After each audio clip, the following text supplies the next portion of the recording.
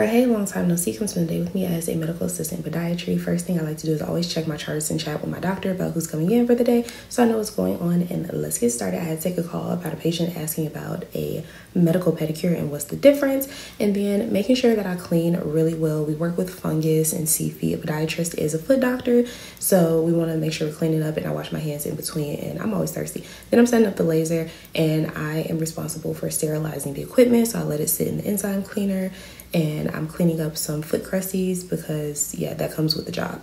Then I just did a little project sorting these shoes, and I'm setting up for some more procedures and putting more stuff in the cleaning solution.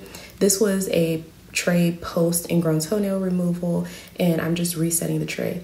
A little fact, this is gonna be my last vlog with nails on because your girl is moving to the big league, so I officially have to take my nails off. So it's gonna be bare fingers. Then I was sending off some stuff for a biopsy for a patient, and that's the end of the day. It's usually a 10-hour shift.